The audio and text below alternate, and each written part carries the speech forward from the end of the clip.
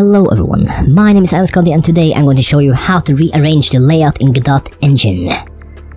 I am currently using Godot Engine 2.1.1 stable, so the default layout may change in the future, but the way of rearranging it's probably the same or awfully close. So, the first thing I'm going to do, I'm going to move our scene tree here. I don't want it on the right side, I want it on the top of the left side, and move the file system below it. So, in order to do that, I'm just going to click the little triangle here next to the scene. And that's going to give us a visual representation of where it would be placed. Now, I want it to be on the top of the left side here. So if I were to click here, they would overlap each other and you will get tabs. But I don't want tabs here, I want to see them both at the same time. So I'm going to select File System now. I'm going to click Triangle and click on the bottom here, on the left side. So now it will appear at the bottom here. Now, if I were to click on the left side here, they will both take a column each and fill the screen, regardless if you're clicking on the bottom here or on top. As long as there's only one, it's gonna fill the entire screen. However, if it's two, it's gonna fill the part of the screen you have selected. So now the file system will be at the bottom here.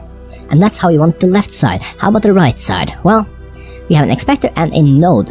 In node here, you can see groups and signals, usually when you select a node. In fact, let me just show you here. I'm gonna create a control node here, just to have something. As you can see on the right side here, on the nodes, we now have signals that the node can give out, and we have groups that we can add to it.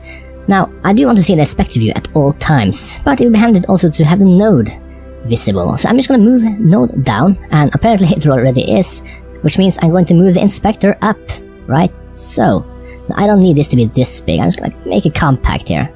Yeah, it's good enough. You probably won't use this often, except when working with buttons or other GUI elements.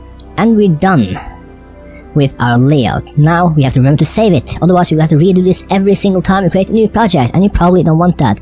And that is done by clicking the settings here. Then you go into editor layout and select save layout. Now this is a default layout, so make sure to save it as default in order to overwrite the default layout.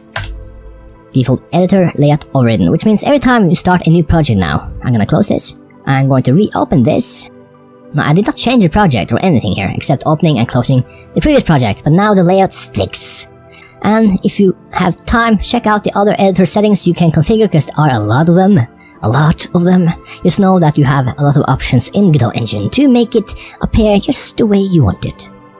If this video was helpful to you, please hit the like button. If you haven't already, subscribe, and I will see you in a future video. Bye bye.